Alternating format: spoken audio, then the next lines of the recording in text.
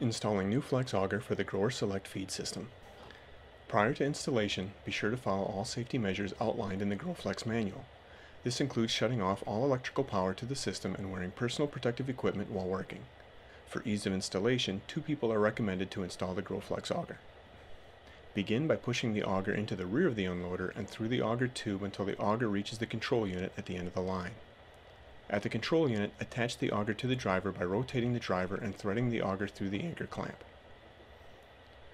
Rotate the auger so that it is fully engaged on the driver. Tighten the screws with an Allen wrench to securely clamp the auger line to the control unit. Once the line is secured, go ahead and attach the cover plate to the control unit. Return to the unloader and cut the auger line approximately 6 inches from the box. Pull on the auger line a few times until it begins to stretch and slowly release it. This will relax the auger to its natural length. While the auger is relaxed, mark it where it exits the unloader. Once marked, stretch the auger 2 inches for every 50 feet of system length. For a tandem system, stretch the auger 4 inches for every 50 feet. For ease of cutting the auger, pull it out an additional 6 to 8 inches from the unloader and secure it with the vice grips or locking pliers.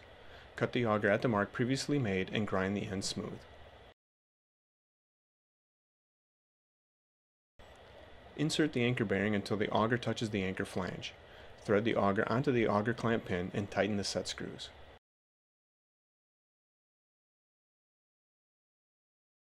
Remove the locking pliers and check for correct length.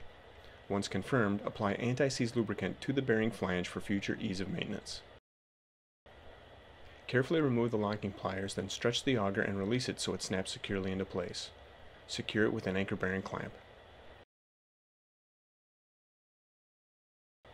Place a cannonball into the unloader and install the access door to complete the installation. The system is now ready to run.